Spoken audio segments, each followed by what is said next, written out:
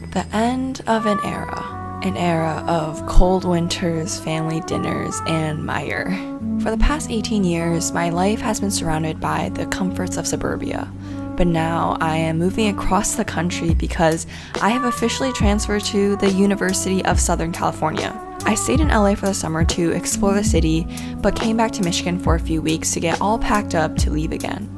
These few weeks, I felt the emotions, triumphs, and failures that hundreds and thousands of other students have felt leaving their homes and setting off for a new adventure. But here are some moments I was able to capture before this chapter of my life comes to an end. 你说一说 thrift thrift thrift thrift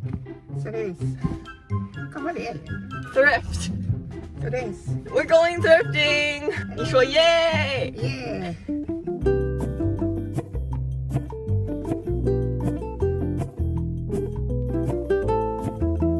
Okay, so we picked out some stuff and now we're going to show you our selection process.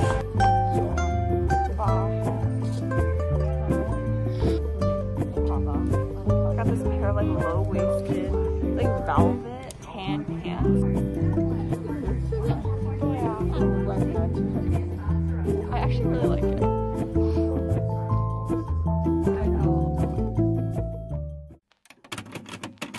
The week before I left home, my grandma began to cook all my favorite dishes. Food has always been her love language and has been a way for my family to bond.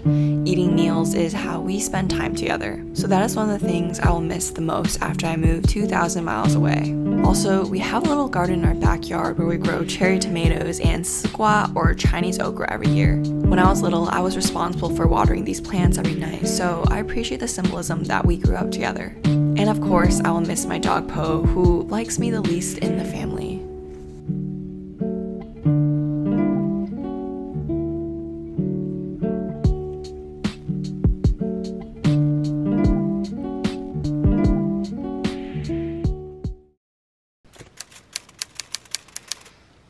I'm moving in today.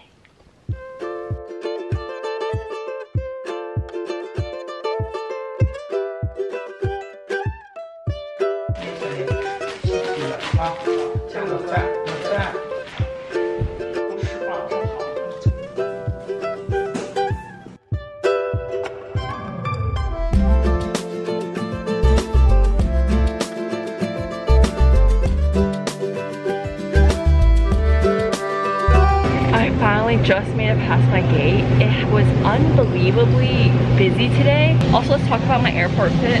When I tell you my luggage was stuffed to the brim, it is stuffed to the absolute fucking brim. So I have to wear the heaviest pieces, like this big ass leather jacket, and my fucking docks, which my blisters on the back of my feet are popping with every single step I take. So today has been a fun day for me, but I'm gonna take this fucking jacket off and try to relax before my flight. On the flight, I read some more Murakami and watched the first few episodes of Outer Banks. Right when I landed, my hate for LAX was cemented. There's just so many people and the terminal is just so small. But after, it was finally time to move in. Here is an empty apartment tour. I have a room all to myself, which is really good because I'm honestly way too high maintenance to live with someone else, but I will be having suite mates.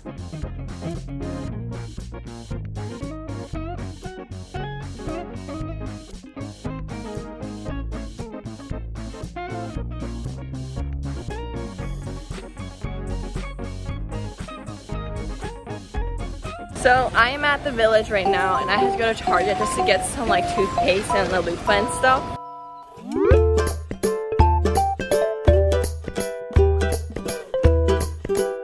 So I went out, got some food, went to Target, and there are a few limitations I currently have. 1, I can't shit, I don't have my toilet paper. 2, I can't wash my hands, I don't have soap. 3, I can't drink water because I don't have my Brita. So a lot of the basic human functions I just can't do right now. So that's fun. So me, I am currently dehydrated yet with a very firm need to poo. This is the current state of my room. I have my 3 massive suitcases just filled with fucking clothes. And here's how I have my bed so far. This bed is, so it's just like 2 twin beds put together, but together they make a king bed, so it's absolutely huge, and just like proportionally to my room, it's just not right, you know? So, and look at this glorious sunlight. Oh, I haven't had sunlight in my room in so goddamn long.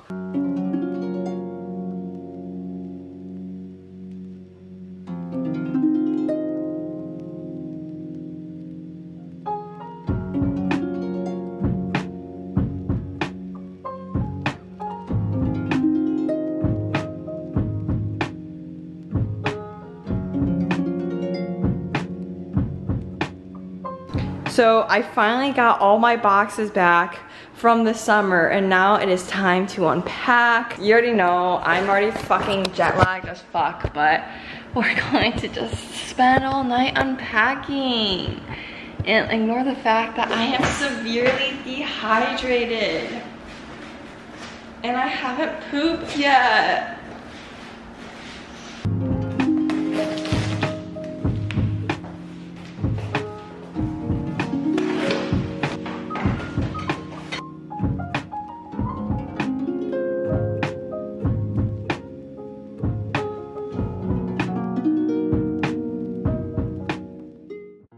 So I just want to take a minute to thank the sponsor of today's video, Casetify. Right now is such a good time to get a new phone case. Back to school season is here. If you get a new phone, perfect time to get a case for that. I love Casetify because they're both slim and protective, which is so good because I hate having like a bulky phone. Their impact cases are engineered with a 2-layer construction of Chi-Tech, and they're approved for drops of up to like 9 feet for their ultra impact cases. So it's so much better than like the really cheap alternatives that you can find on Amazon or anything. Okay, so here's my phone before the drop test. You know, it's a normal working phone. Okay, so now I'm gonna stand on my bed and drop it. Look at this. It is completely fine. No cracks at all. Hypothesis proven. They come in so many different colors and designs, so you can really pick and choose to match your own style. And best of all, you can literally customize your own case. I have a case that literally just says my last name, She, on it, and I think that's so cool that you can like literally write words on it and customize all the colors and really just make this case personal for you. And also on all of Casetify's cases, there's like an antimicrobial coating which kills 99% of all bacteria, which is honestly something that comes in so clutch because your phone is actually disgusting. You use it while you're on the toilet, you put it on like bathroom stalls. Your phone case has been to hell and back for you. Also, Casetify's impact and ultra impact cases are made with 50% of recycled material, so you know, you're helping the environment. You don't have to just carry around a block of plastic. And best of all, I got you guys with the discount code. You guys can go to casetify.com/Lindsiann to get 15% off. Again, thank you so much to Casetify for sponsoring this video, and definitely check them out. I love their cases. They're a holy grail.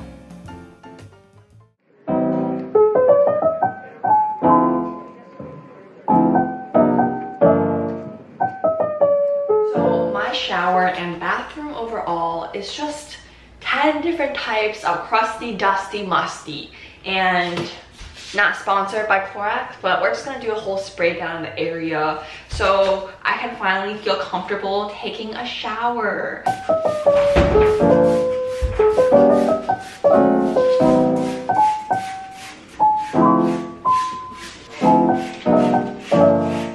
I have been just editing the entire day. Literally, I have not gotten out of my pajamas and it's already like 5 o'clock, and the only thing I've eaten is just a bowl of cereal. So I'm actually gonna go to the, I think it's called Foodie Land. I literally just saw a TikTok about it. It's like this food market in Pasadena, and I have to literally get ready in like 20 minutes. So let's go. Okay, so I'm wearing a hat because my hair is literally just a sea of oil. Ignore how disgusting that sounds, but let me show you the fit. So we're kind of bringing back the Y2K moment right now with just this black top from IMGA and these like white stitched low-rise jeans. Just have a hat on, I'm gonna have a red bag, and we're ready to go. Suddenly, the world I used to know, I see it differently. You woke me from a dream, now here's reality. Baby, baby, you are really hurting me. 'Cause every time you tell me I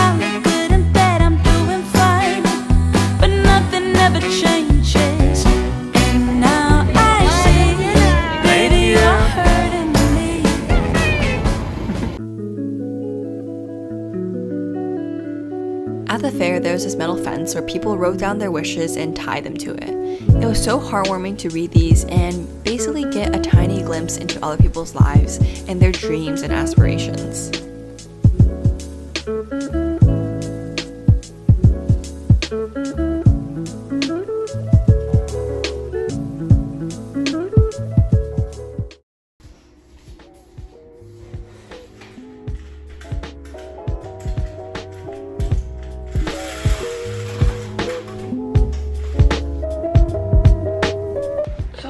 Ready today, I kind of just wanted to talk to you guys about how I was feeling about my first few days at college and, you know, surprise surprise, some troubles that I have been facing.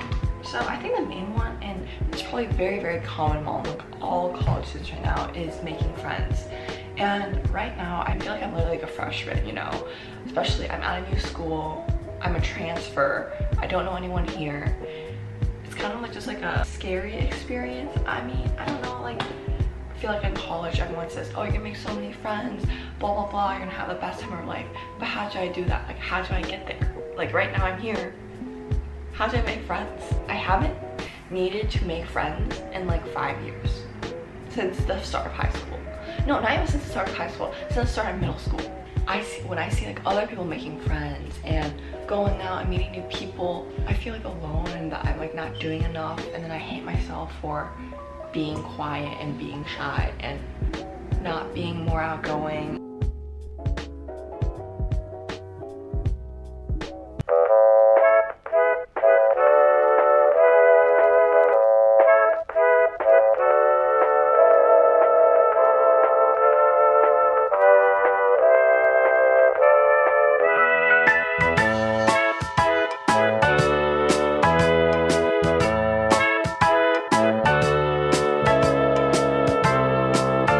Visiting the USC bookstore now.